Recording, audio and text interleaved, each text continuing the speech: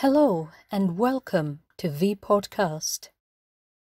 For the past many days, we have been listening to the impact of the lockdown, activities that can be taken up, ways to take care of our physical, emotional, and spiritual health, how we can turn to nature, time management, and have heard about perspectives gained during the COVID-19 scenario.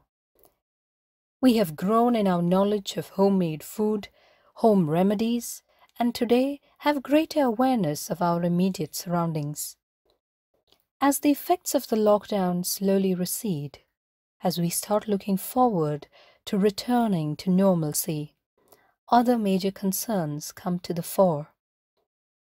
Economy, politics, financial and industrial sectors, the nation's progress, the changing demographics, travel, migration, and other such matters. Today, let us listen to Dr. SnehaGopeekrishna, Assistant Professor, Department of Economics, as she shares her take on the post-COVID-19 economy.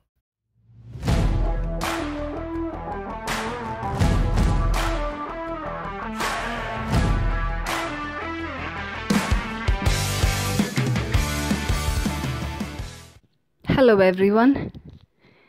We are all in a very stressful and panic situation where each day is witnessed as something which is unpredictable. The COVID pandemic that initially led to the global health crisis has certainly grew rapid enough to shatter the social and economic fabric. This is a period of total loss. A loss in terms of life, financial stability, and security. The worst part of the situation is that hardly anyone can be blamed and nowhere to abscond. All over the world, as we see, from political leaders, administrative heads of various countries, financial experts, to that of the general public, irrespective of religion, caste, creed, and sex, have been hit hard by the trauma of fear and uncertainty. And you know why? It's because of the simple fact that nobody really knows what will be the state of affairs the next day. Global economy looks a gloomy picture. Globalization, the epitome of economic and social integration of national economies to enhance the flow of trade and capital across nation borders, has buried itself. Dear friends, at this juncture, I would like to make you understand that we are all witnessing a great leap backward from a globalized world to a regionalized world. See, where do you find open economies now? Every economy have become closed. For India, the case is even more severe. Before the rise of the pandemic, the Indian economy was suffering from the twin blows of demonetization and new tax regime. This was accompanied by the collapse of shadow banking credit the year before. In the backdrop of the poor GDP growth rate, acute problems and challenges such as lack of infrastructure, corruption, poverty still lies behind the curtain. Adding fuel to fire, especially after globalization,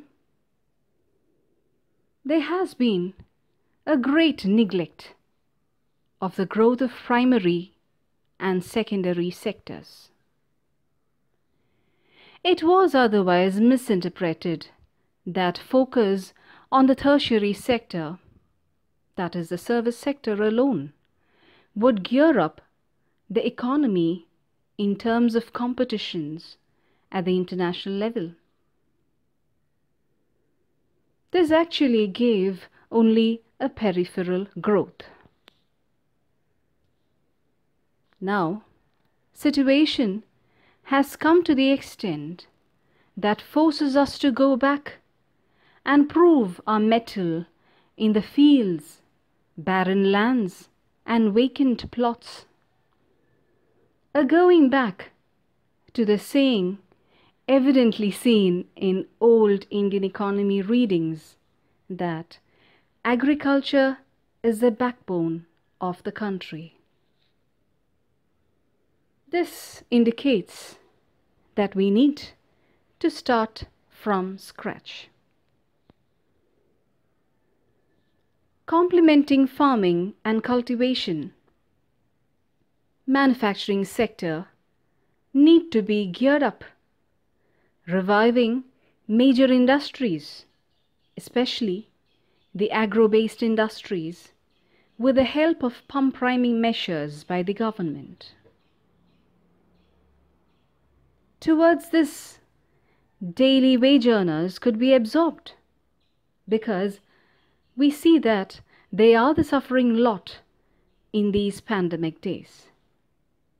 Adequate training, providing work shifts, and safe distancing gives it a practical viability. Slowly, the issues of unemployment could be sorted out and the trust of the workforce could be re-established.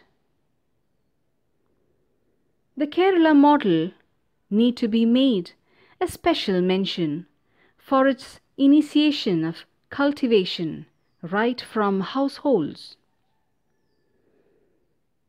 Dear friends, wherever it is, the quality of households kickstarts the process of development.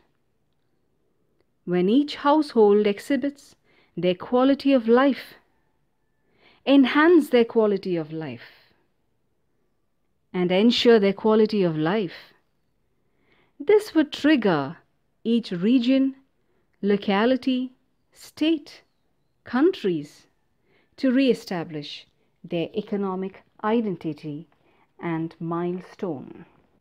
It is indeed a pathetic circumstance that man has been proven to be nothing, just like any other species on earth. And the only thing that makes us go on is none other than hope. Friends, never leave that hope. Stay safe, be safe. Thank you. It is true that significant, thoroughly deliberated and discussed measures need to be implemented to bring the economy back on track. Thank you, Sneha ma'am, for presenting such a clear picture of how COVID-19 has affected the economy and what lies ahead.